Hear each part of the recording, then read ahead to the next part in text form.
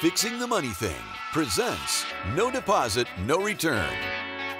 If you are sold out to God and you love the kingdom, you love God, and you're generous, God works through you. It's not just the formula of giving that works. It's the complete dependence on God. She threw herself on God. It was her last meal. She had to throw her entire existence on God. God is her source. God is your source.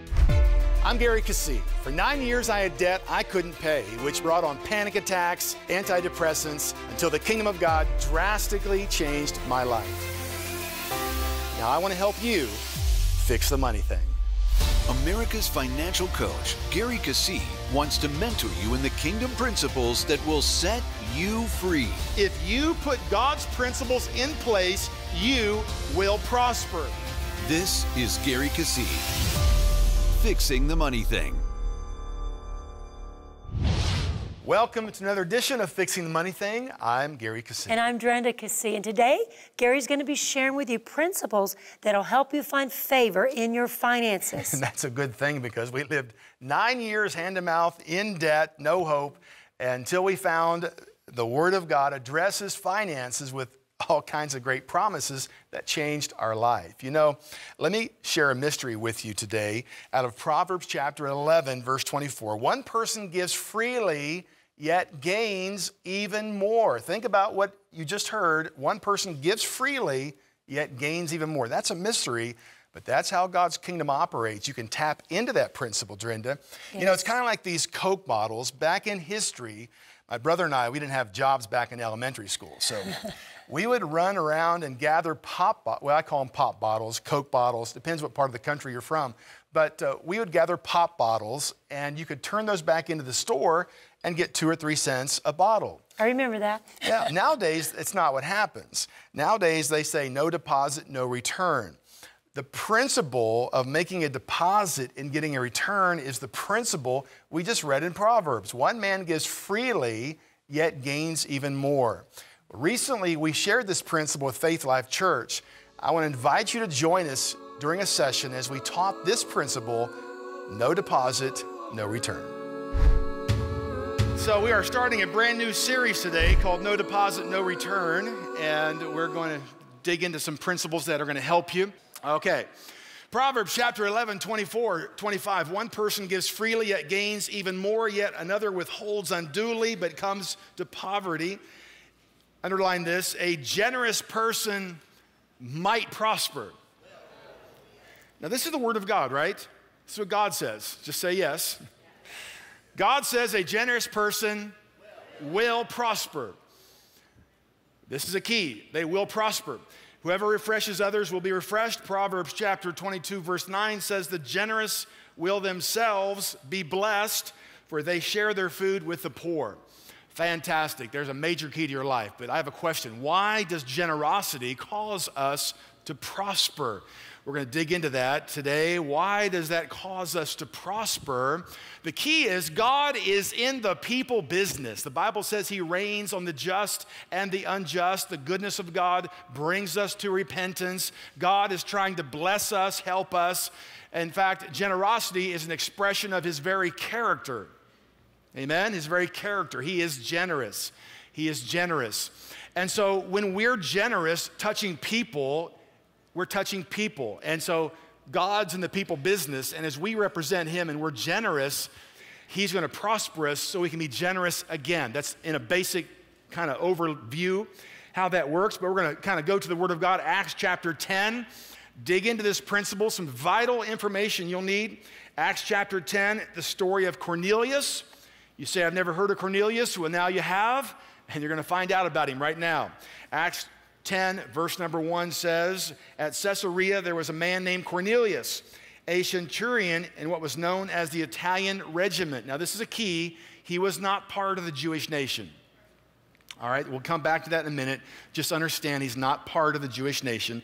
He and all of his family were devout and God-fearing. He honored God, and he gave, help me out, generously to those in need, and prayed to God regularly. Now, the reason we said he's not part of the Jewish nation is because the Jews had a very strict religious way of life. They were confined by that law. he was not a Jew, he was a Gentile, thus he did it because he wanted to. That's a major difference there. So one day about 3 p.m, he had a vision. He saw an angel of God who came to him and said, Cornelius, and he stared at him in fear. What is it, Lord, he said. The angel answered, your prayers and gifts to the poor have come up as a memorial offering before God. Now send men to Joppa to bring back a man named Simon, who is Peter, one of Jesus' disciples. He's staying with Simon the tanner, whose house is by the sea.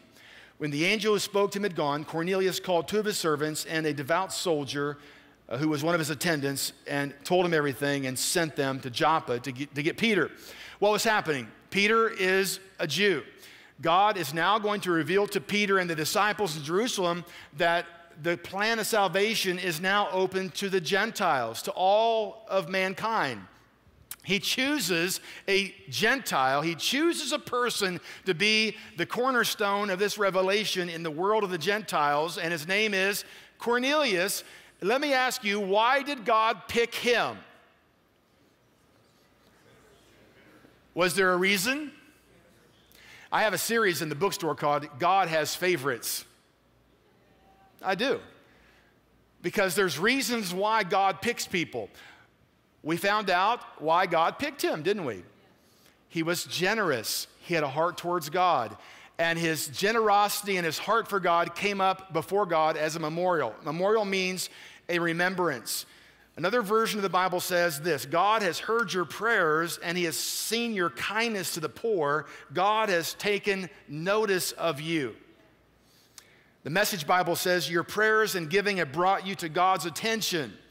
Did you realize that you can catch God's attention with your money? What you do with your life, according to the scripture, what you do for people, giving to people, do for people, catches God's attention.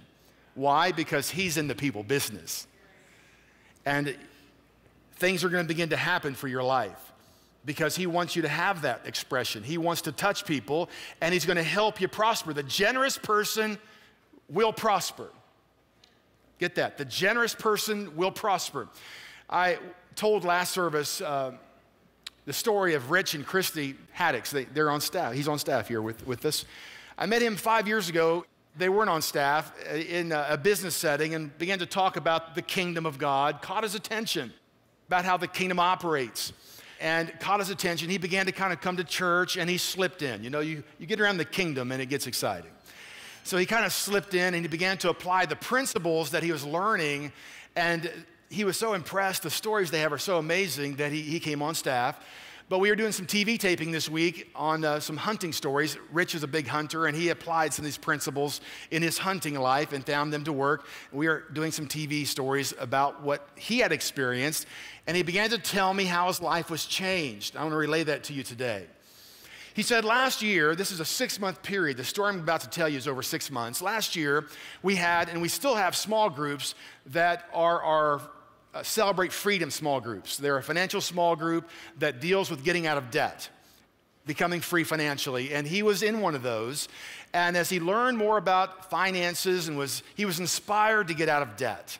So he and his wife, Christy, said, okay, what can we do to jumpstart this? They realized they had a truck that they didn't really need. It had about $18,000 equity in it, and they decided to sell it to kind of pay debt with. So they sold it, they had the check in their hand, they were so excited, and then they remembered something. They had heard me talking about Celebrate Freedom. We initiated this, I don't know, four years ago, I guess, that we would take extra money above what we bring in normally to run the ministry, and we'd send it out, meaning we would take extra money to fund TV, other nations, other churches, anything outside of these four walls. And when we started that process, God said to me, hey, tell my people to not be lackadaisical with their debt. He said, many of my people have just become accustomed to living in debt, having mortgage payments, car payments as a way of life. He says, tell them to believe me for the money to get the house paid for, the land paid for. And so they remembered that, and they said, this $18,000 is a lot of money. That was a lot of money to them, they said, but they knew it wasn't enough money to get them out of debt. And they felt this stirring on the inside. we might be better just to sow this money. And after 3 days of praying about it, they decided to sow this money. And they said, that was hard, you know. That was the biggest check we've had. And we had debt. And we wanted to get rid of debt. But we knew that we couldn't do it ourselves, and we were going to trust God to help us. And they sowed that. That's amazing, isn't it? They sowed that check. Well, the generous person will prosper. That means God's going to help them, right? They believed that. So what happened was they were going to move from their house. They were going to sell their house they had. And they called the real estate agent, and in the area they lived, the agent said, 180, 190. They said, well, we're going to believe God for more than that. He says, there's no way. He said, you will not get more than 190 for this house in this location. It's not going to happen. It's not been happening. You're not going to get it. Well, they listed it for more than that, and they sold their house for $208,000. Now, if you're a good mathematician, if they would have gone with his advice at 190, they sold it for $208. What's the difference? $18,000. How much did they give? $18,000. How much did it cost them to follow God with that? Nothing. He made it up to them right away. But that's not how God works completely. He's not finished, right? Because he gives seed to the sower, and he increases your seed according to 2 Corinthians chapter 9. So they thought, you know what? We just painted this house. We did some things to it, made a profit with it. We could probably do that again. So they bought a spec house to flip, and in that 6-month period of time, they brought $40,000 in their family as extra income. They liked that.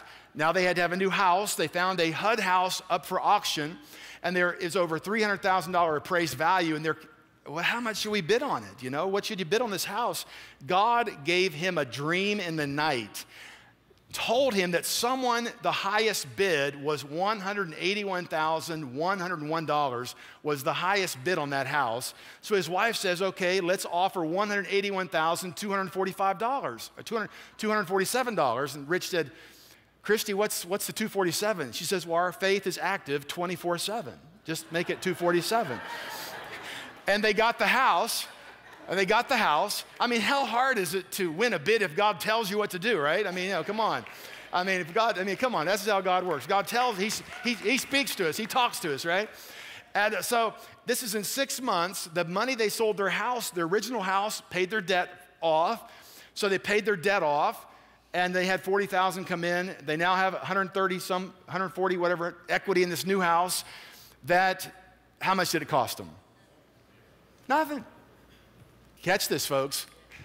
The generous person shall prosper. I think it's really cool how God speaks to people and tells them, gives them ideas what to do, right?